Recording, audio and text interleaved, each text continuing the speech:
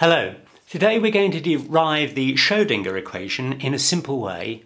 We're going to start by reminding ourselves that total energy is kinetic energy plus potential energy. And we usually write that as total energy is half mv squared plus u, where u is the potential energy depending on where we happen to be, whether it's a gravitational field, an electric field, or whatever.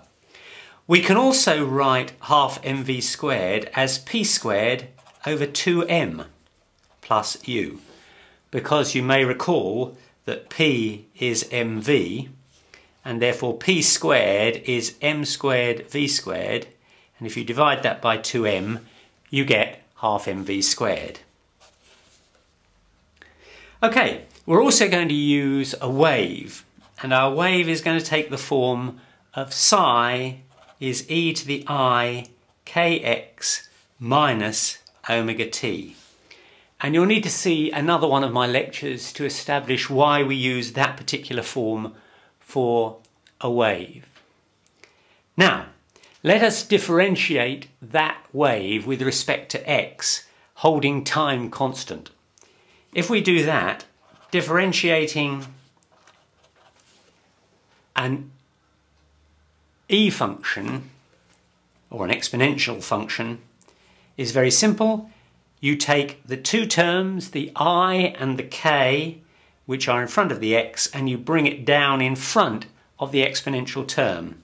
And it simply becomes ik times e to the I kx minus omega t, which of course is one and the same thing as saying ik times the original value of psi. Okay, we'll keep that. And now we're going to differentiate again. So we're going to take d2 psi with respect to dx squared. And that means you bring down ik again.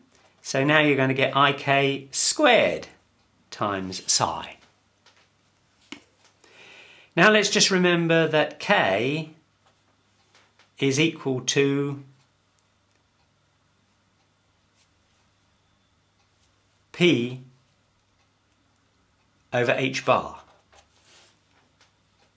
because I'm defining k as 2 pi over lambda. And if we work it through, we know from the formula that p equals h over lambda. Therefore, p equals h over lambda is 2 pi over k.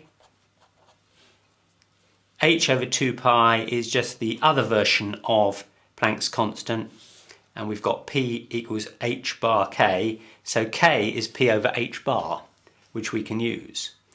So now we can say that d2 psi by dx squared is ik squared is of course minus k squared, and minus k squared is minus p squared over h bar squared times psi.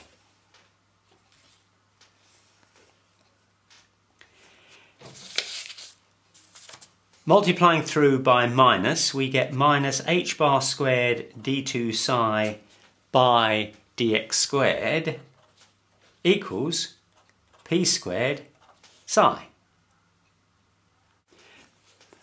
But you will recall that E equals p squared over 2m plus u.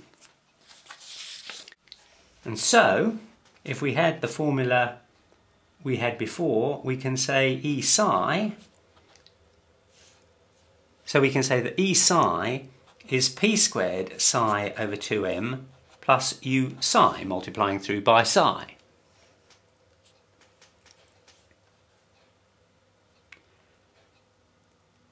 But p squared psi is minus h bar squared d2 psi by dx squared, and we've got a 2m there, plus u psi. And that is the time-independent Schrodinger equation.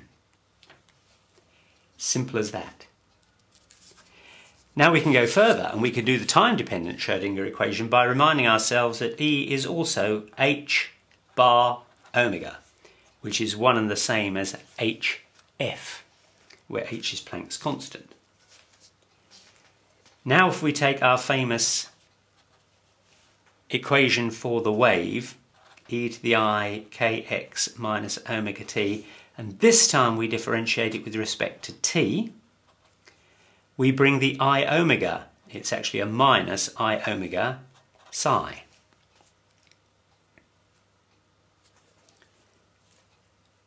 But E equals h bar omega.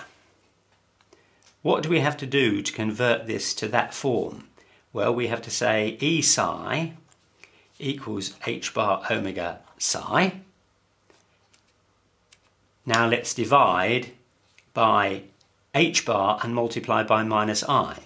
So we get minus I over h bar E psi equals minus I omega psi. But that equals d psi by dt. And so we can say that E psi equals h bar over minus I d psi by dt, and that's simply IH bar d psi by dt.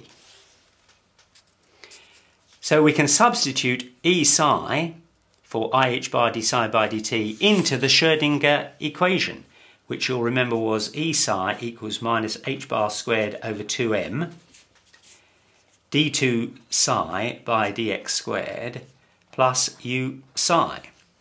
If we substitute what we just found, that E psi is the same as IH bar d psi by dt, that equals minus h bar squared over 2m d2 psi by dx squared plus u psi. And that is the time-dependent Schrodinger equation. And that's all there is to it.